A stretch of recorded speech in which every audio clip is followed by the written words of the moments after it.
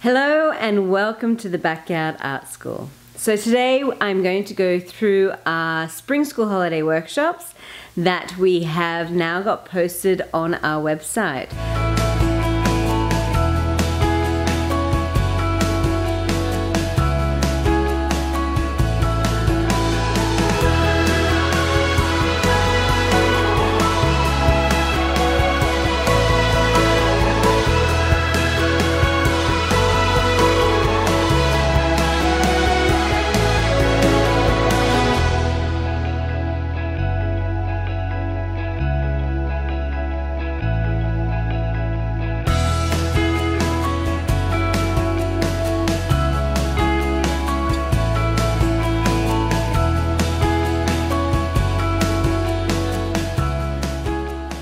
This will be the face-to-face classes that we'll be having over a 2-week period.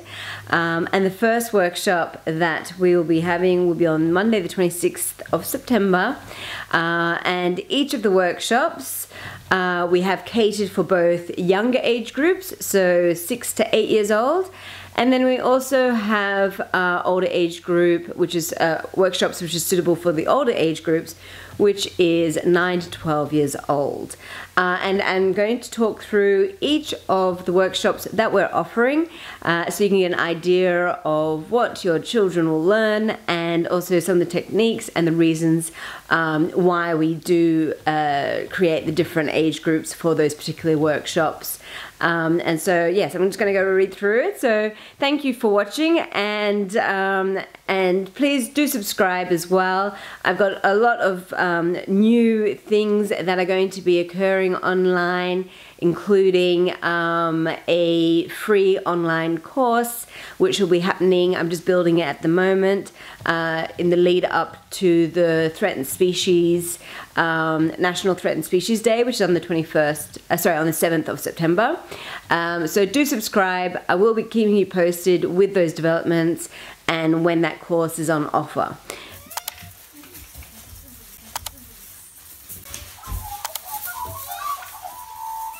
But I'm just going to read through now, and we're going to go through the Spring School Holiday workshops from 2022. And we start off with the first day being on Monday the 26th of September. And this will be the Rainbow Lorikeet workshop, and this is going to be for the younger students, 6 to 8 years old. It's a great mixed media workshop where the younger students will go through the process of using watercolors and then oil pastels for details of the Rainbow Lorikeet's feathers, and then they'll also be using acrylic paints. So there'll be like a whole spectrum of different mediums that they're able to use. And they'll also be going through the process of cutting out and collaging. So there's a lot of different activities throughout the day to create this artwork, which will be framed when it is taken home. And for the younger students, I really love that change of different techniques and different mediums.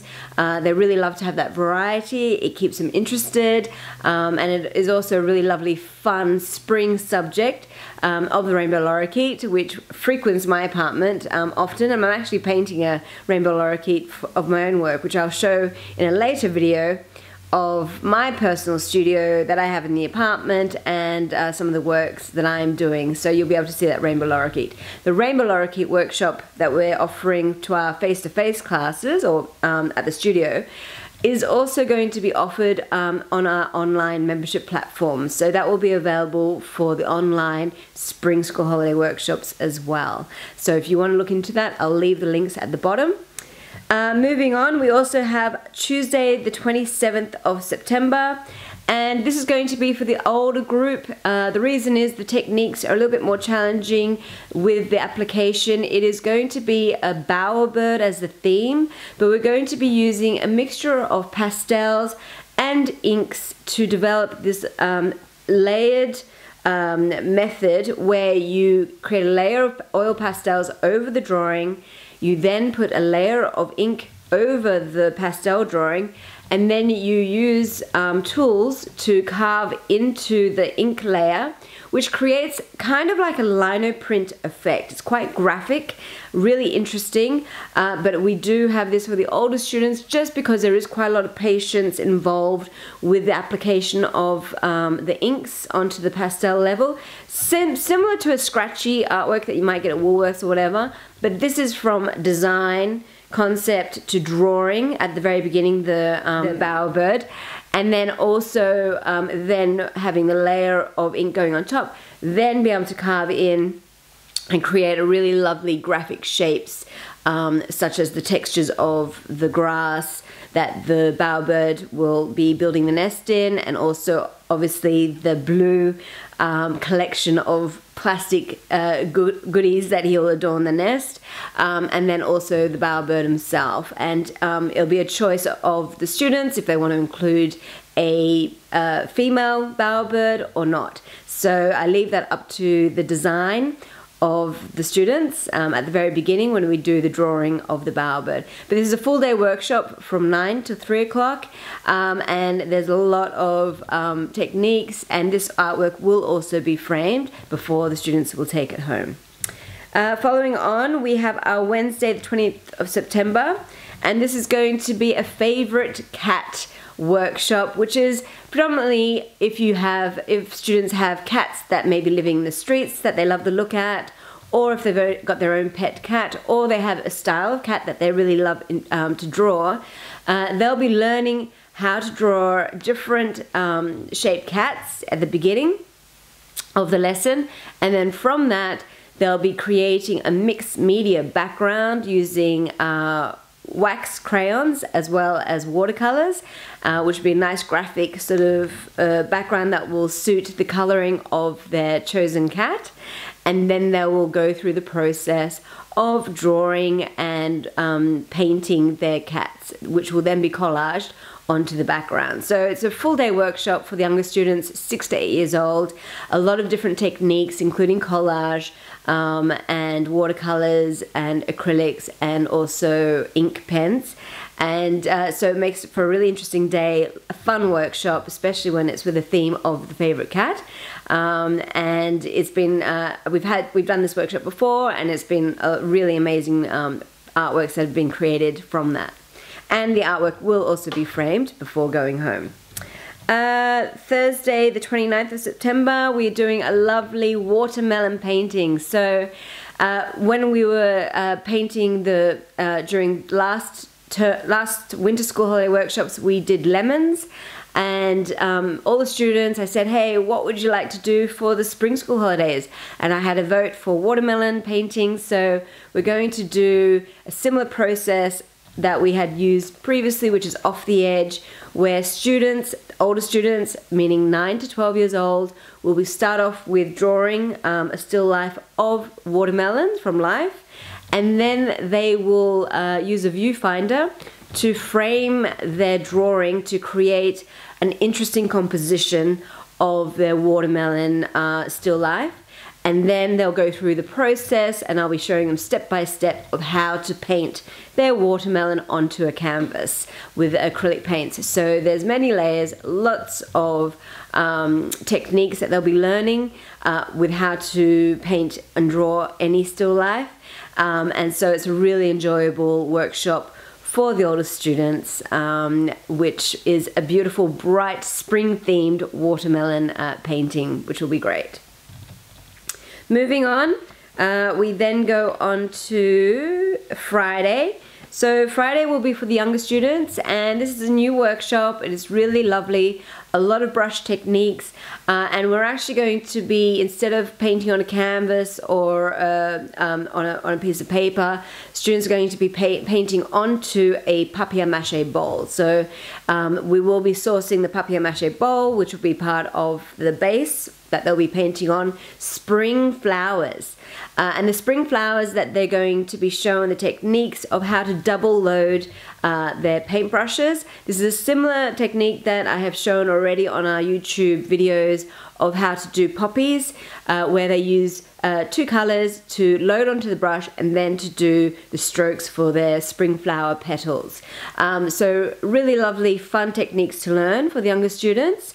And we're also going to be doing a color theory lesson as well, where they'll be using the primary colors to paint the interior of their bowl. They'll then finish off the exterior of the bowl, papier-mâché bowl, with a gold paint that they'll then paint on their spring flowers. We'll also include cute little butterflies and bees, and it'll just be a really fun workshop for our younger students, and they'll thoroughly enjoy it. So moving on, we've also got Labor Day, public holiday on that weekend. So the following class will be on Tuesday the 4th of October. And that will be of a magnolia. So magnolias we have actually just growing in the front yard of our studio, and students will be drawing from life the magnolia, and then again we'll be creating a beautiful composition from their drawings. They will then paint the magnolia composition onto canvas, and the colors are just gorgeous. They'll have like a blue, sky blue background, but they can choose their own color. And then they'll have that lovely pink color of the magnolias, but the blue and the pink just really hit it off with the final composition and the painting. And this workshop has been done a couple of times before, and it does book up quite quickly. It is for the older students, not for the younger students. So from 9 years to 12 years, they'll really enjoy the challenges of developing their workshop throughout the day. Again, it'll be from 9 till 3.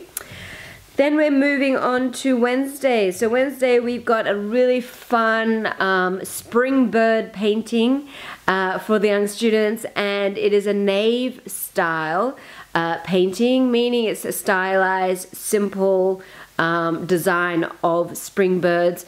But once the students know how to draw each of the spring birds, the way that they would like to decorate their birds, if it's more decorative, it will be totally up to them. So they'll have cotton buds, they'll be able to do different paint techniques as well to get their different patterns and designs on each of the birds that will then be collaged into a beautiful canvas which has been painted the background of a tree. So they're going to have a really lovely progression of collage, painting, acrylic painting, learning how to create patterns, and then also finishing off with this beautiful spring-themed workshop. And that'll be really fun for the second week. Then for the last 2 days, as always, we always finish off our holiday workshops with clay, just because it is a little bit more of a messy medium to work with, and I usually like to finish it off because then I give a really thorough clean before I start my term 4 classes. But with that, what we're going to be doing is on Thursday the 6th, this will be for the older students.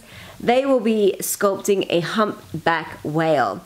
So this will be quite an interesting sculpture to create, where they'll be developing a drawing of their humpback whale. They'll also create an armature for inside the whale to give it support whilst they're building the clay on. And they'll also be learning about how to create all of the lovely details, such as the ridges underneath the whale's neck, all the little barnacles that may be around the whale's lips, and also the body, the eyes, all those details. And at the very end, they will also be painting their whale sculpture. It is quite involved, and it will be quite challenging because there are limitations with the clay as far as if you have any elements that is coming out from a main body, such as the curve of a whale shape.